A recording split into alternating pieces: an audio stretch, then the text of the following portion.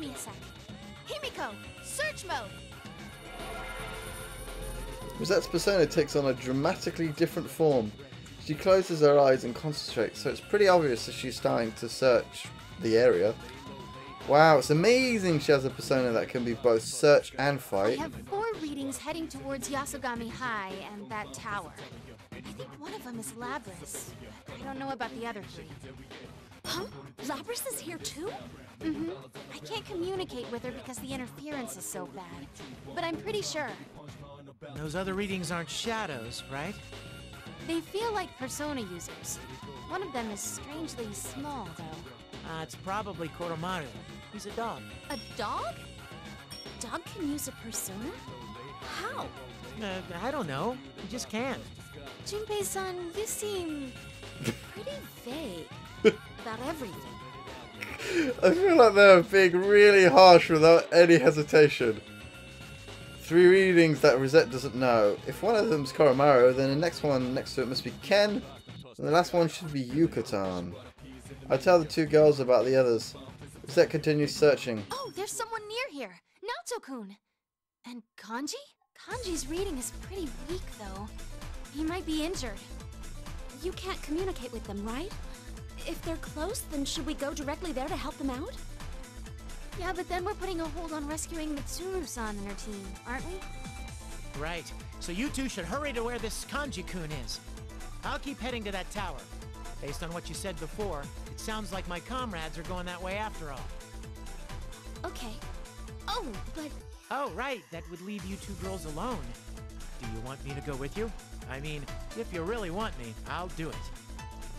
Well, I'm suggesting that the 2 girls might want me around, just in case. Well, just in case, I notice they're both looking at me with blank expressions. Huh? What's going on? Did I say something weird? Junpei-san, are you going to be okay on your own? Are you sure you won't get lost? Now it's turned into something like a maze. Oh, that. Maybe they're the ones worried about me. I wonder how low their opinion of me is right now. Oh. I'll be fine. Maybe I don't look it, but I've got experience with stuff like this. Oh, okay. We'll go meet up with the others before heading to that tower. Please be careful, Junpei-san. With that, the 2 girls easily leave the food court. They didn't freak out over this bizarre situation at all, man. High school girls these days sure are tough. I pulled myself together and began rushing towards the Tartarus-like tower. Ever since I became a shadow operative, this is the first time I've encountered an abnormal situation like this. Basically, the last time something like this happened to me was 3 years ago. While I'm running, I think back on what happened back then, and I remember him. Don't you worry about me, man. I got this. Whenever I read lines like that, I must hold back the emotions. I must hold them back. Oh, man. Okay, that was... Oh, just Junpei, all the things. Oh! Oh! So we're going back in time. And we're going to go see what Mitsuru's up to. And that's it? That's a bit odd, isn't it? So she gets captured then. Then... Oh, she must be already been captured by then. Yeah, okay. Captive Queen. So is she going to be talking to like a fake Shuji Kutsuki? I keep telling you not to do. They're a real pain, you know? Cripes, you never shut up, do you? Just shut up, you little shit. Shut up before I cut you down right now. I thought you called me because you needed me. You're the one who's getting impatient. Well, I'm going for a walk. Huh. That son of a bitch, I really am gonna kill him sooner or later. Hey, switch with me. Sounds... No, voices.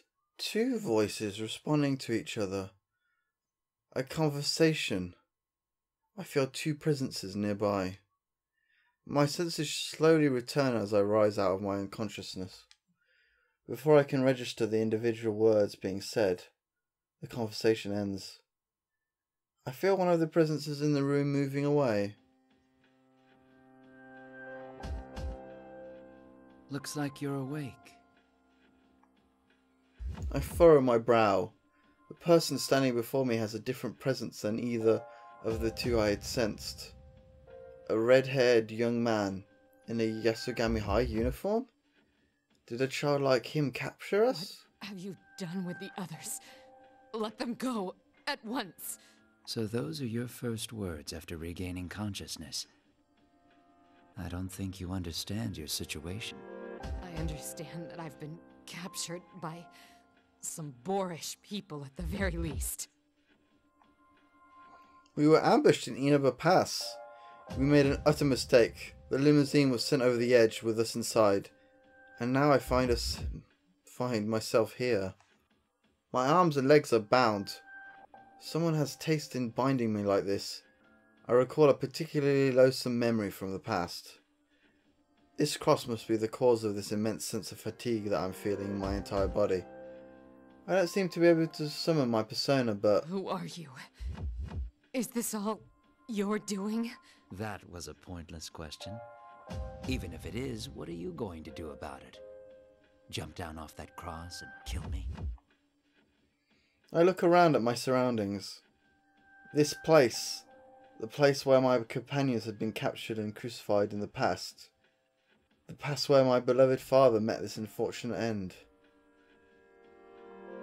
The top of the moon viewing tower, and this cross. Only one name comes to mind. Shuji Ikutsuki.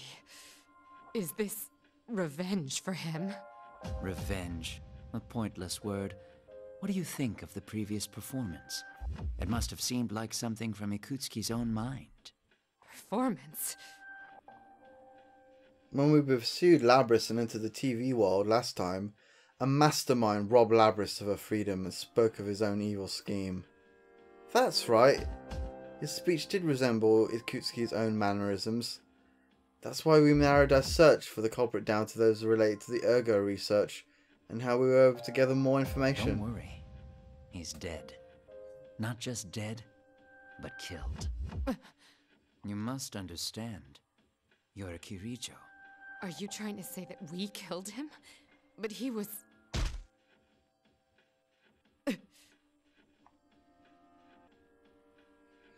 I hear something dripping right next to me. Crimson eyes shine coldly behind a golden mask. White and black liquid swirls about around its head.